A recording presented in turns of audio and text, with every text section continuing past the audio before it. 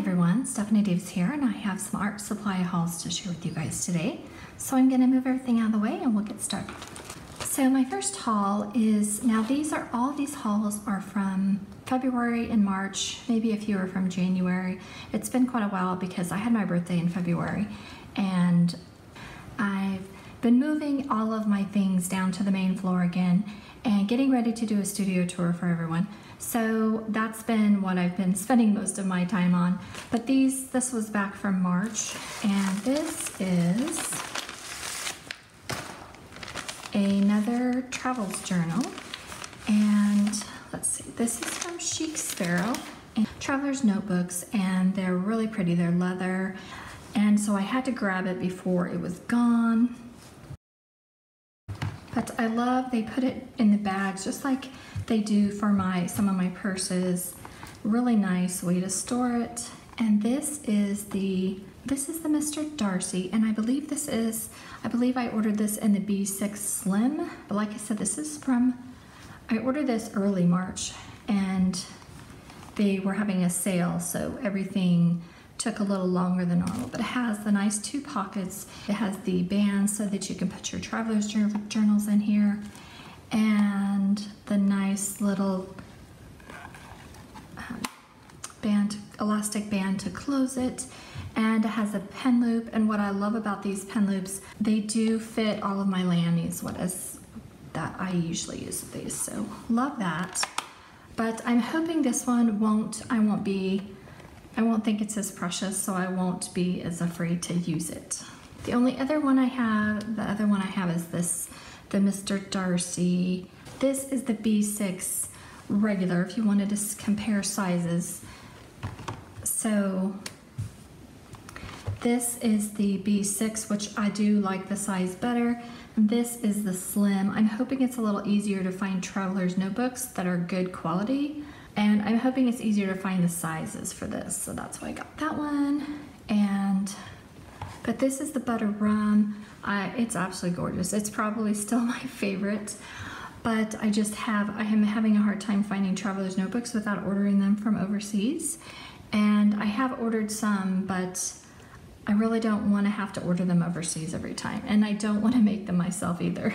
So the next haul is from Jackson's. And first, I had to get a few more of their free and very, under $1 samples of some watercolor paper. So I'm not going to open this to save time, but be sure and check that out if you place an order at Jackson's, because I think this is 55 cents, and I think these are about 50 cents too, for some samples of watercolor paper. And they're both 100% cotton, so that's really nice.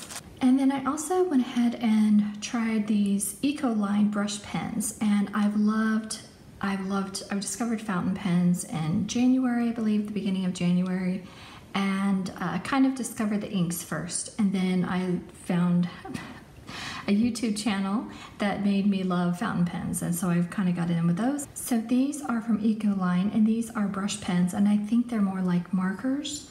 They are dye-based, so they're not going to be light fast, but they're going to be really fun to use in my Traveler's Notebooks or my art journals that I'm just starting. So I have turquoise green and red violet.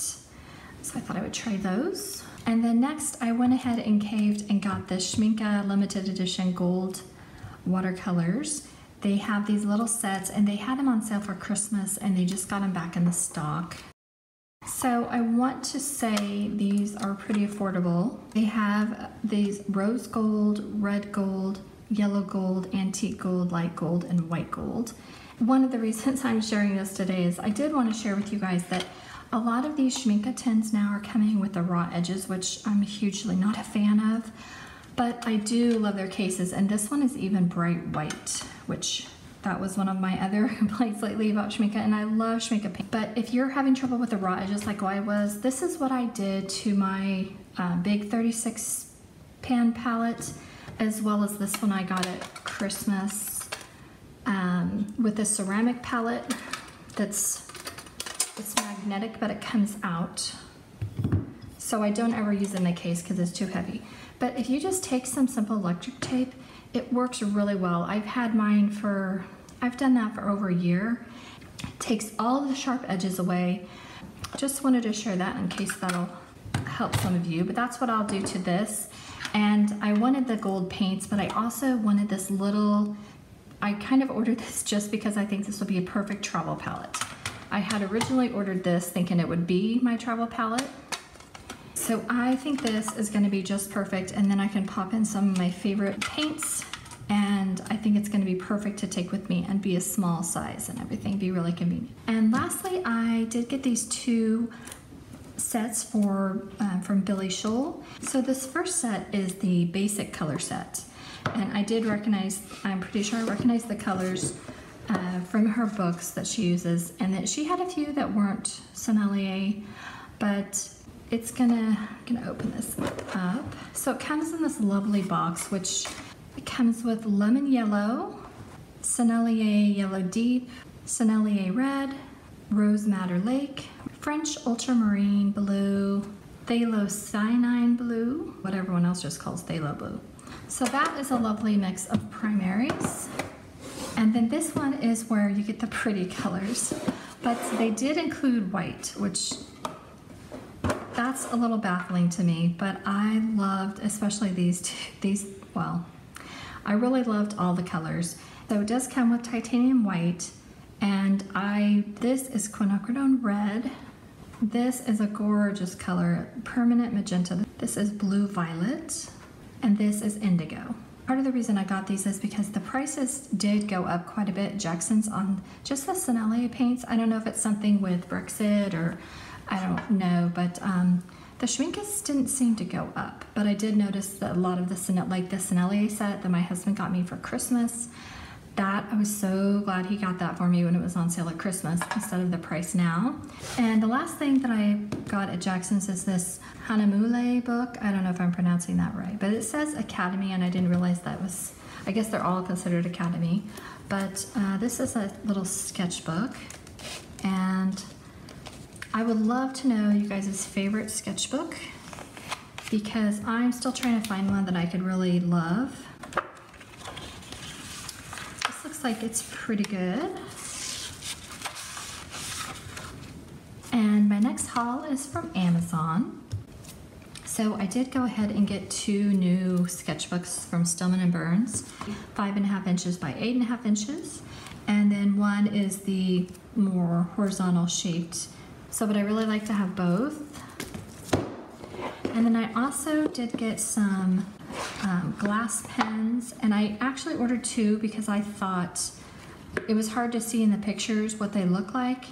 And this one I really don't like turn it because it's been too long, and it wasn't very much.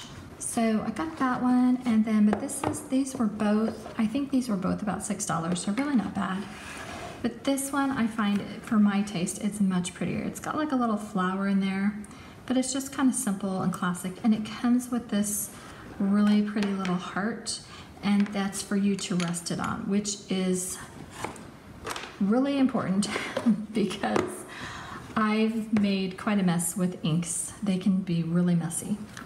And often they don't wash off until you take a shower. So this will be really handy, especially because when I get new inks, I want to try them. And I'm getting ready to make a video because it's been requested that I share all about my fountain pen inks and stuff. So far I've gotten the little collection. It's just been since January. I kind of got obsessed with them. But I really just wanted, when I was starting to look, I really just wanted a replacement for these two because I had got these two, gosh, a long time ago, and I never got them to work, so I didn't know if I liked fountain pens or if I just didn't like these fountain pens. And I've tried using this too, and this worked pretty well, but it's just not very convenient because you have to dip it so much. So when I get new inks, I want to try them, but I don't want to go through flushing and cleaning my pen every time just to test the ink. So I think this will be perfect.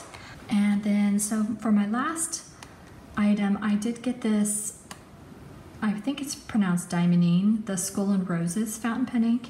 Now this is made in the UK, but for some reason, I'm part of a Facebook group that I joined, in January, and it is from Goulet Pens because that's where I've gotten all my information, and that's where I recommend if you want to know about fountain pens, you will get turned to the dark side, but he gives such wonderful information. He's taught me everything I know about fountain pens. So, but everybody on the Facebook group loves this Skull and Roses ink. It's kind of a blue with gold and red sheening, I believe. So I did get the large because I had to go through the Germany Amazon to be able to find this because I can't find it anywhere. So I finally got a hold of it, and so I ordered the large bottle since I was getting it from overseas. But let's go ahead and try this one out.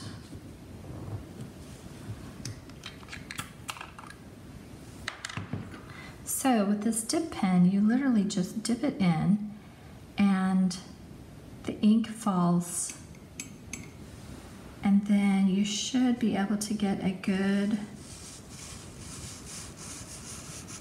it's just a little bit scratchy, but I don't know which glass pens are considered the good ones, but this is gonna work for what I wanna do, which is just be able to write and test inks and then basically swatch them out.